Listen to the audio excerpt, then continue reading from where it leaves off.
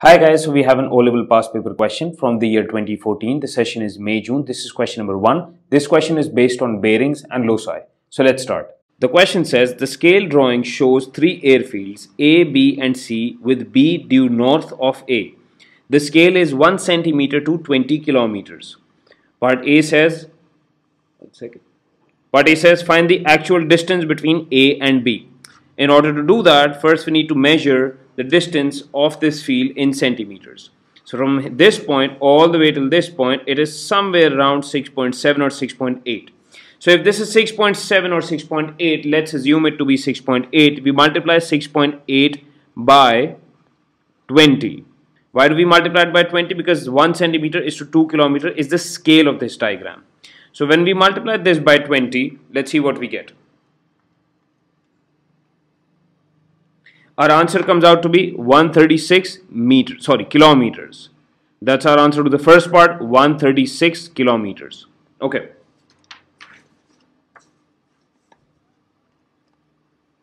The next part of the question says, a beacon D is due west of the line AB. It is 100 kilometer from A and 120 kilometers from B. Okay. So from A, if it is 100 kilometers away, first you need to divide 100 by 20 and you get 5. So it's 5 centimeter away on the scale drawing.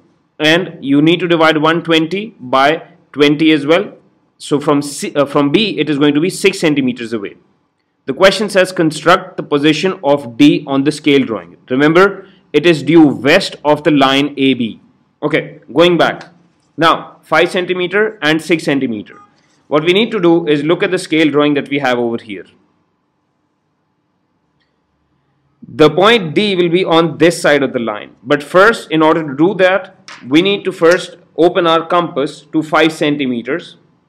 From this point all the way till this point. 5 centimeters from A, that means if you draw an arc 5 centimeters from A, it will look like this. Okay. And then from B, it is 6 centimeters. So from B, it is going to be 6 centimeters. So from B, let's open our compass up to 6 centimeters and draw an arc that is 6 centimeters, that is 6 centimeters away from B. So our point D will be over here. This is point D. The next part of the question, let's read what it says.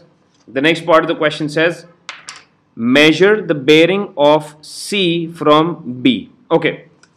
So we need to measure the bearing of C, this point, from B. So first, let's use our protractor. Let's draw a north line somewhere around like this. Okay. Okay. Now, since we are measuring our bearing of C from B, first let's complete this diagram. Let's connect B and C to make things simpler for us. Okay. And then let's connect this point that we drew on the top with B. Like this. Okay. Now let's measure the angle. We put our compass over here. Protractor over here. Let's measure the angle. The angle is 103 degrees. Okay, perfect. So the answer to this question, is 103 degrees. The next part of the question says an aircraft is equidistant from A and C and 90 kilometers from B. Now, if it is 90 kilometers from B, we need to divide 90 by 20 again. This gives us 4.5 centimeters. In order to, for the aircraft to be equidistant from A and C, you need to draw a perpendicular bisector of the line A and C. But first, let's draw the line A and C. A and C over here is going to look like this. I'm going to stretch this line over here. Okay. So, the perpendicular bisector of A and C, we need to use our compass for this one. So what we do is, we put our compass over here at point A, stretch it a little more than the center, and we draw an arc like this. Over here and over here. Oh, one second. Over here. Then we do the same without moving our position of the compass. We put it at C and we draw an arc over here and another one over here. Then let's connect these 2 points. When we connect these 2 points, this line that we get in the middle is going to be the perpendicular bisector of this.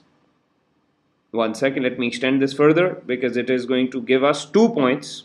1 second. I hope this line is visible. This gives us 2 different points. Okay. Now, it also says that it is 90 kilometers from B. That means our compass needs to be opened up till 4.5 centimeters. So you put a compass over here and open it up till 4.5 centimeters. Then you draw 2 arcs, or perhaps one single arc, that is a huge one, from B all the way like this, and it crosses this perpendicular bisector at 2 different points like this. One of the points is going to be over here and the other point is going to be over here. So the aircraft can be either at this point or can be at this point right here. 1 second. The question says, by constructing a suitable loci, mark on the diagram 2 possible positions P and Q of the aircraft. So we can call this point over here, 1 second, we can call this point P and we can call this point over here Q. I hope this is visible. The last part of the question says, given that the aircraft is east of the line AB, find by measuring its bearing from C. Okay, so this point that they're talking about is this one that we have over here. This is point Q. All we have to do is find the bearing of this point from this point that we have over here. Now this is a bit technical.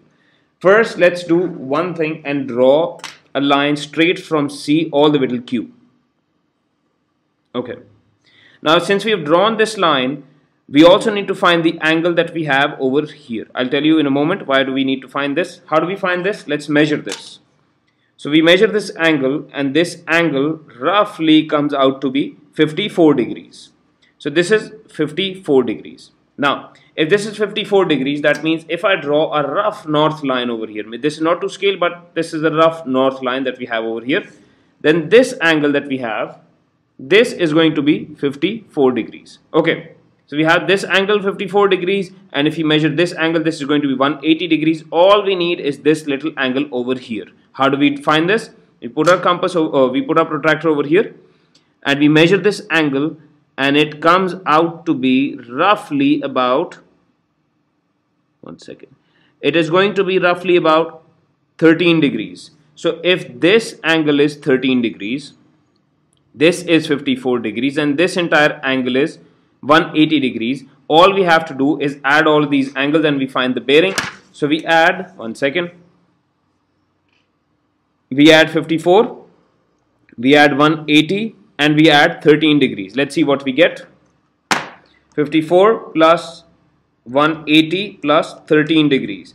Our answer comes out to be 247 degrees. That's the bearing. So we write it over here, 247 degrees, and we are done with the question. I hope this question made sense. The complete working of the entire question is present in the description below for you to download. If you like this video, hit the subscribe button, and thank you so much for watching.